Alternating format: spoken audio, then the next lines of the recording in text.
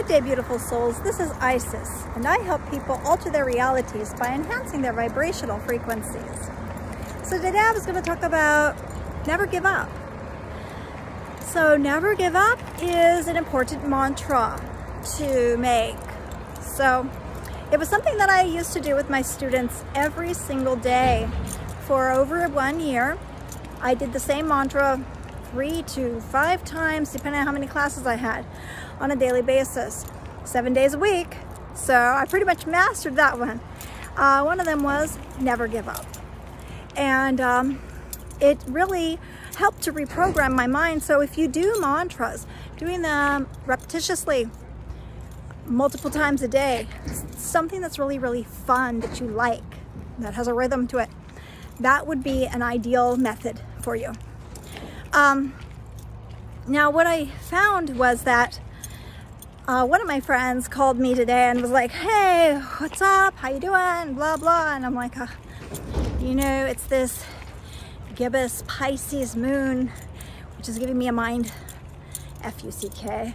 I'm just really in like a bad way with this gibbous Pisces moon at the moment. And I just want to give up on this whole ideology of manifestation. It is the way to the new life. You know what? I said that's just stupid, because manifestation is happening at all times, all the time, and all the time. And therefore, it's always taken place. So the difference is, do you do it from your conscious mind or from your subconscious mind? How are you going to do it? How are you going to live it? So that's the main thing when it comes to manifestation and never giving up. And he was like, yeah, never give up. Yep, I got it. Never give up. Okay, so on that aspect also, just take a look around you. What are the mantras that you're saying to yourself? Saying, money is hard for me to make. Is that your mantra? Let's give up on that one, shall we? So I have to check my dog. Why is he standing around? Oh, you can check on Genie as well. Here he is. Genie! Hello, I'm so handsome. Yes, I don't know if you could see him. So never give up. Look around you. What is your mantra of the day? I am filled with prosperity and abundance, and my whole life has meaning. My life has purpose. I am here for a reason. What is your mantra for the day? Is it more than that? Okay, because the reality is, I would say 99.8% of all manifestors who are light workers could give a fuck about the prosperity aspect. We just don't care, because there's so much more to everything than owning things that don't belong to your human construct when you are in the grave, because you're not even from here.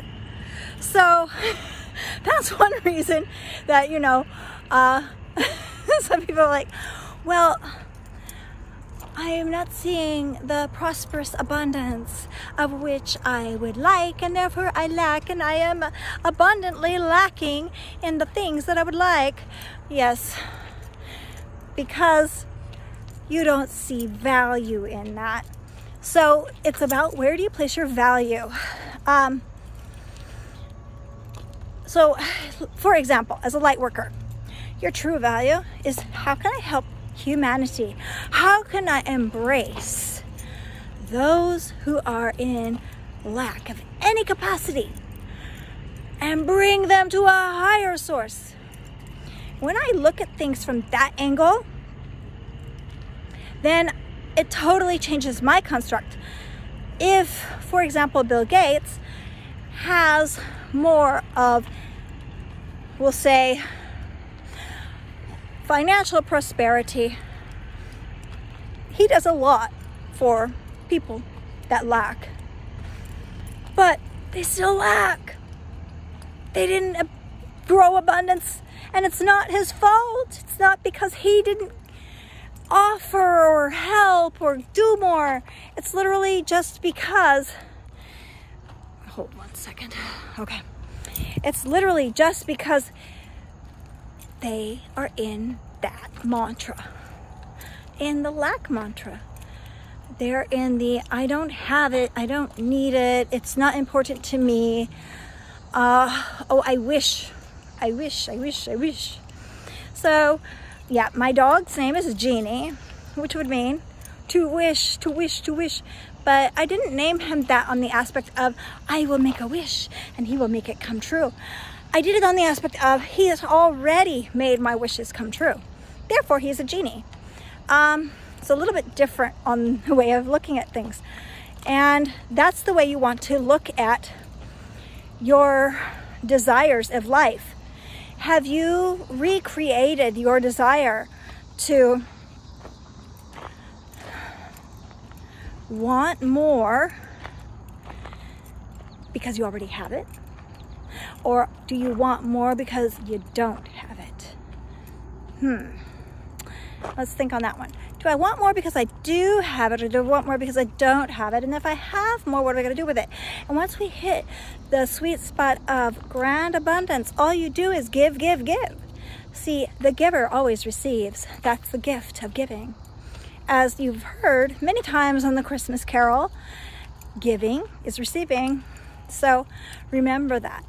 The more you have, the more you give, the more generous you are, the more you receive. I wish you all a beautiful day.